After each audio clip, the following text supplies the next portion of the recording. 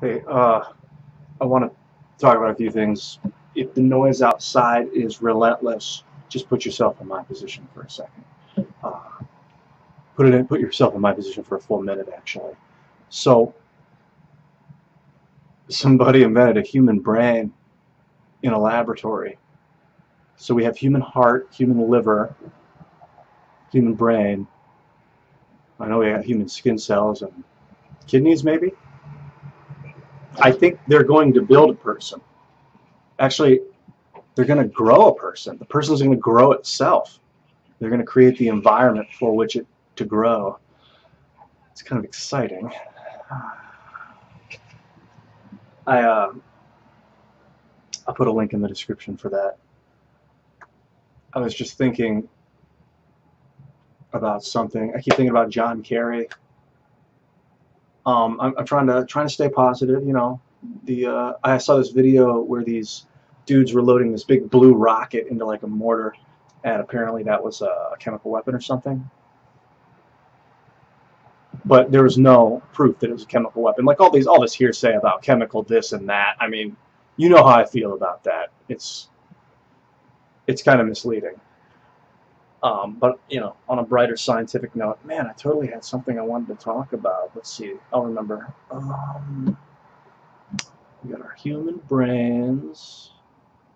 You got your space-time dilation, where production is increasing. The rate of production is going up and up and up and up as time is increasing, to a point where you have something like this. And we're about like right here. It's going to go with you. But I think what's happening is, as we start to print, you know, production increases, scales up, and then all of a sudden we have mass production takes on a new meaning.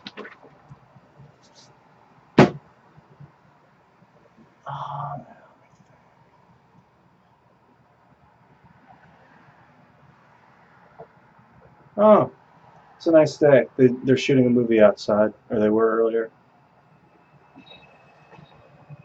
They're also doing construction. You know, Rockaway Beach got pounded. I'll show you just. I think you've seen it right out here. Here, this is what it is. Oh, this cord's a little short. That's like my door. And that's the shaking of my hand from the caffeine and the coffee I had earlier. Coffee's magical. You know, when they went into that second industrial revolution, or the Renaissance, basically, it was when they started drinking coffee instead of beer for lunch. So since Rockaway got pummeled by Hurricane Sandy, they're rebuilding, and they put millions and millions of dollars into this place. But you know, we got a good deal on rent, and it's just like, it's been construction week. I'm not going to complain because they're doing good things out there. The first time I lived in New York, there was a lot of construction too. I moved into Astoria in Queens, and I lived in this little closet, $600 a month. And right across the street, they were building a school. But the entire year I lived there, every day during the week, they were building a school. It was fucking horrible. Horrible. I kind of got my room set up. Take a look. I bought that bookshelf and it's too small. Hey, if you want a copy of my book, you should buy one on Amazon. Go to createspace.com and pick up a copy. I'll put a link in the description. I also got this new phone. It's the Android Galaxy S3, and I bought it and then immediately found out there was an S4, and psychologically just kicked the shit out of my cerebellum. I was so mad. Oh yeah, when you know, they say like find balance, right? What I think a translation of that is, when you clear your mind, literally, I think you're clearing out channels and pathways in your brain for blood to flow, because I'll feel like the tension involved with clearing my mind is like the sides, you know, your temples and like behind your temples, and it relaxes, and it's like this tightness kind of like opening forward. And as it happens, the blood flow in the cerebellum picks up, and like you can flow blood easily from your cerebellum down your neck into your heart, stomach, chain, chest. And when that happens, your balance gets better.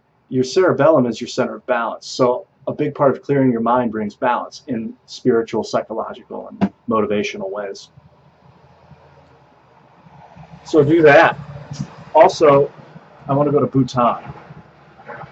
Bridge to Bhutan. If you've ever been interested in going to the country that deals with a currency of happiness, I believe it is the only country in the world that measures its gross national happiness.